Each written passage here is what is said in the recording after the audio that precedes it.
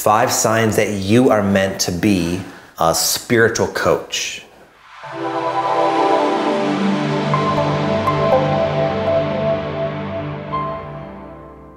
Number 1, people feel safe with you.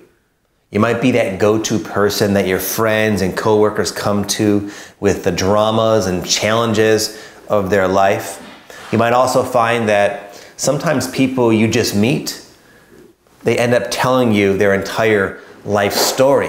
And you could tell as they're doing it, it's almost like they're surprised. Like, I can't believe I'm telling you this. You've probably heard that one before. I can't believe I'm just sharing all this with you. Why do you think that is? Well, because you have a quality of presence that is, I would say, genuine, pure of heart.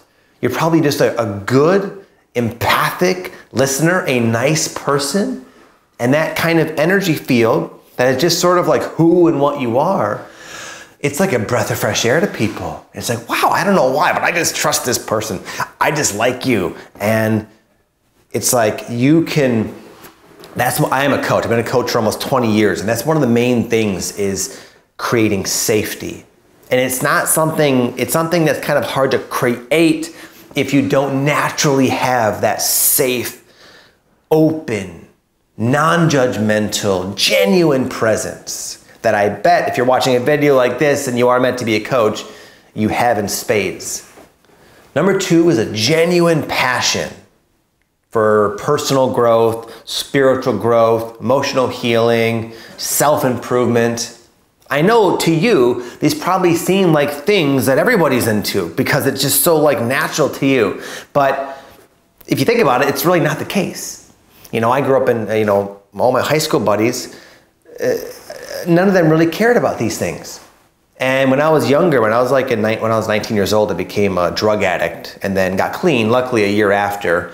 And that was when my thirst for personal development was almost became a necessity, honestly, for me at that time. But I realized just how much like wiggle room there is, how much one can press the envelope. Like, wow, I could read some books it's like new information to me that I wasn't taught in school or by my parents, even though they did their best.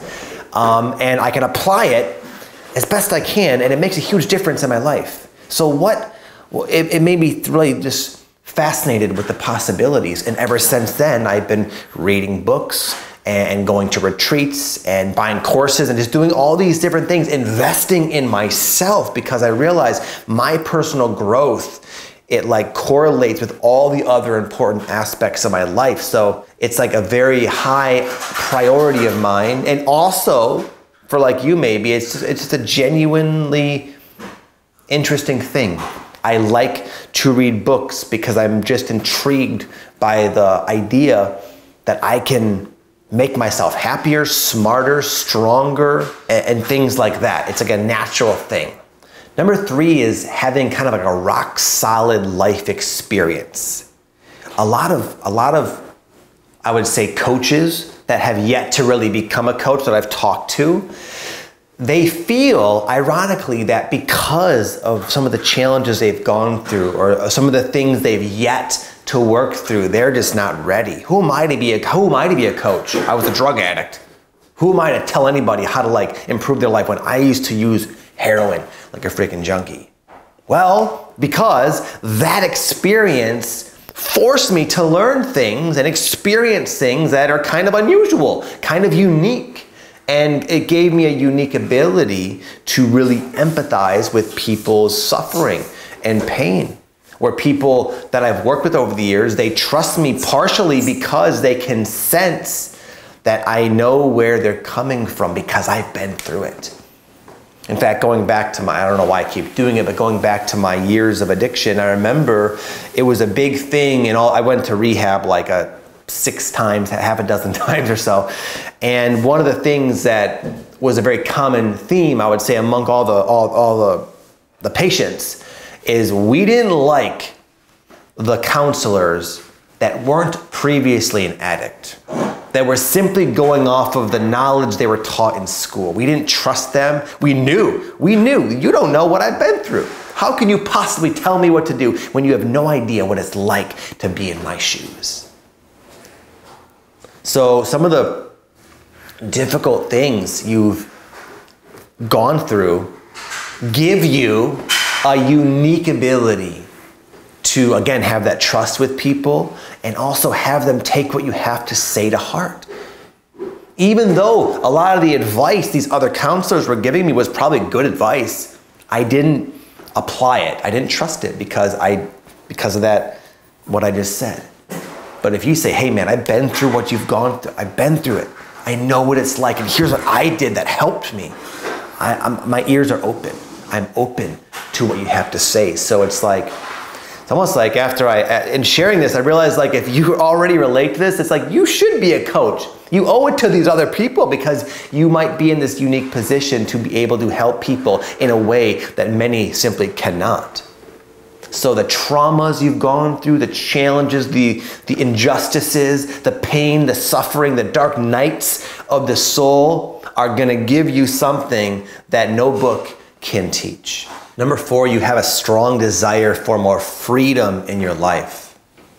Maybe not even so much of like freedom of your time and doing the things you want to be doing on any given day, which of course is desirable by most, but I would suspect more deeply is the desire for like to be able to express yourself authentically and creatively.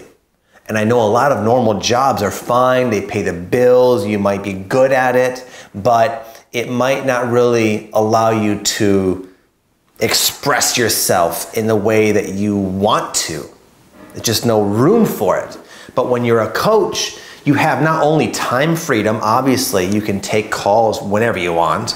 In fact, when I was a coach at one point, I was literally taking calls at the beach. I used to live in San Diego, and I would go to the beach with this little like $5 camping chair I got from Dick's Sporting Goods, and I would just set up shop, and I'd do like these phone calls, and there'd be dolphins jumping in the ocean, and I'd have like, I'm getting a tan, and it was so cool. So that was like a lot of freedom, and I would be done by noon, and I'd go home and I'd play with my kids.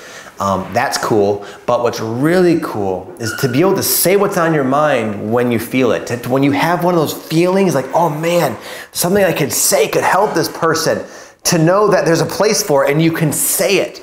To be able to coach and work with people in a way you have learned is effective, the way you would prefer to. There's a million ways to work with people, and you, as a coach, you're free to do it in the way you want.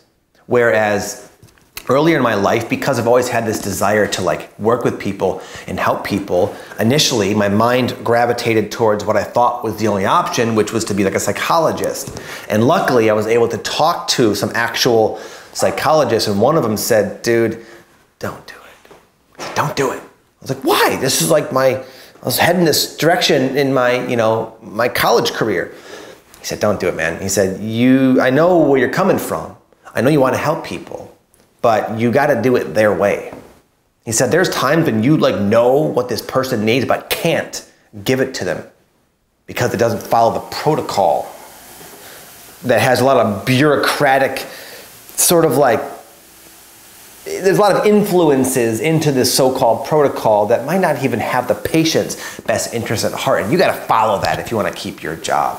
So you're going to create a box even in that circumstance. But as a coach, you're just free to do what you want. I know one of the cool things I've liked about being a coach is that I'm always changing the ways I work with people. If I find something new, if I experiment a little bit and find a new modality or a new thing, well, I can just start doing it more. I can just stop doing something that I get sick of or bored of. You're completely free to have a career and a lifestyle of whatever you want on that day, in that moment. And number 5, you have a strong desire for more purpose and meaning and a deeper level of satisfaction in your life. There's nothing wrong with going to your standard 9 to 5 and being able to support your family and pay the bills. That's a noble thing to do. There's nothing wrong with that. And that's a lot of people are just content with that. But some people, they have a growing yearning, I would say, for just something more depth. And there's a feeling you get, a sensation that washes over your body, a knowingness, a recognition when you're making a difference in someone's life. And that whole experience is very priceless. It resonates with me. Just as an example, this morning, my Aunt Carol had a stroke about a year or two ago. And she's like in a wheelchair, she can't really speak, and it's been really hard for her. And what I do once in a while is I make her these vlogs of the family. And just earlier today, I cut up this 10-minute vlog of our recent trip to Costa Rica, and I sent it to her, and she loves it. But anyway, doing that, I know it makes her have a brighter day. And it allows me to have this feeling of doing something good in the world. And you can't do that every day, obviously. I'm not gonna send her a vlog every day, but as a coach, you literally get to have that same type of feeling every single day you work anyway.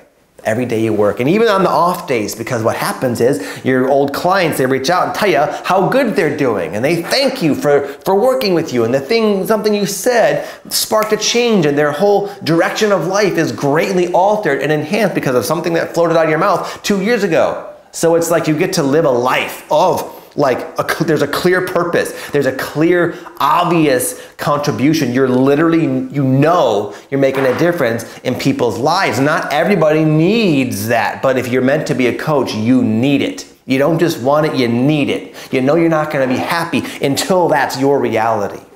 And by the way, my friends, before I go, what inspired this video is now I've become a coach that actually teaches other spiritual coaches how to create a business, essentially.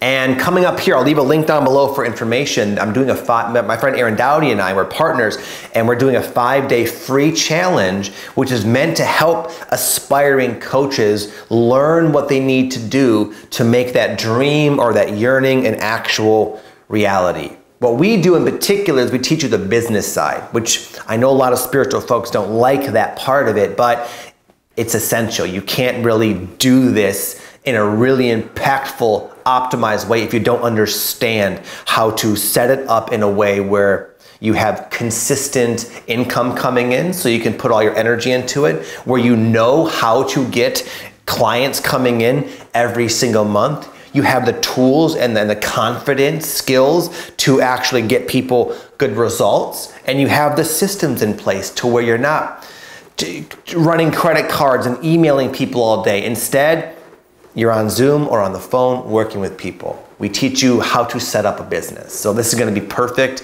The challenge is perfect if you are already a coach, but you just don't have enough clients. You're not really a full-time coach yet. Or you watch this video and said, you know what? Those 5 signs resonate, Vic. Where do I sign? How do I get started? This is a very good way to get started. It's completely free. There's a link down below. Would love to see you there, my friends. It takes place on Zoom. It's 5 days of live interactive coaching with me and Aaron, and we're gonna walk you through step by step how to create, clarify, launch, and expand and grow your spiritual business so you can take this sort of feeling in your body and make it be a permanent part of your life.